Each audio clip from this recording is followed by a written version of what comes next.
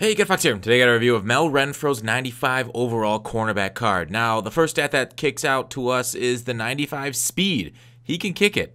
92 acceleration, 94 agility, 94 man coverage, 95 zone coverage, 89 press, 94 play rec, 81 catch. He's also got 67 block shed and 80 hit power, 94 pursuit, along with like catching traffic and spat guard 65 and 79 respectively. Jump at 95 at 6 foot tall. So he can go up there. He can find it, but he's not overly tall. He's not a blunt type. Nothing too crazy there. No Sherman, but the speed there. Obviously, 95 speed is top of the game right now. That's going to keep up with any receiver in the game.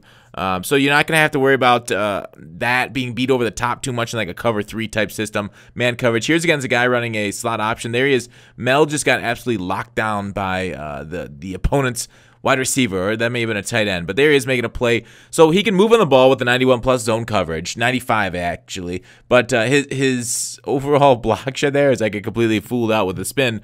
67 is kind of low, so maybe not the greatest for like a cover 2 type system, but if you were to run a man system, and not a lot of people run it, but there are some people, as I don't know, they just get so confused on that option. It was a pretty glitchy option. He's probably right up there, just probably second to Deion Sanders in the game for like a man type coverage. So might want to be your corner for that. But again, like a little bit of weakness against the run, gets off the block sheds very late, or the block very late. So overall, outside of run support, this is almost like a perfect corner right now in MUT. He can do everything you need a cornerback to do. Play a little cover 2 with his good cloud flat, break on the 91 zone. Good cover 3, cover 4. Just, I don't know, he's missing like, the run game is so important this year. I would say you face about 60% runners right now, probably running 60% of the time.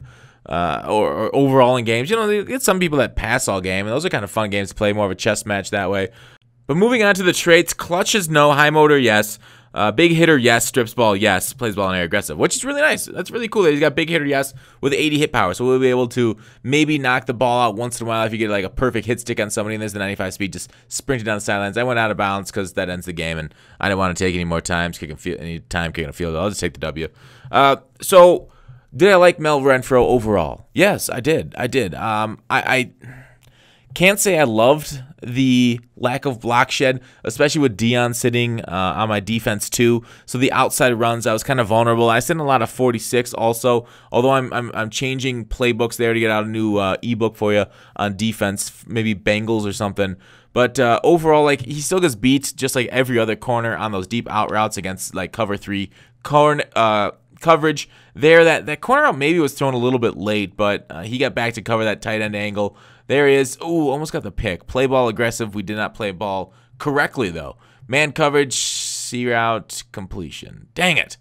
So even though he's great for man coverage stat-wise, he's still not great for man coverage Madden 18-wise, because Madden 18 man coverage leaves a little bit to be desired. I mean, there's nothing wrong with having terrible, I wouldn't say terrible, not ideal man coverage in the game, because if man coverage is absolutely locked down, the game becomes boring, and that's fine not to have it. Mel, though, I do like the card quite a bit. I don't know if I can recommend it with its low block shed, but I do recommend it if you like playing man coverage or like good cover corners that have speed. Get Mel Renfro. For that, I'm giving him out of a 10 an 8.9. Thanks for watching. Call to action. I'll see you tomorrow.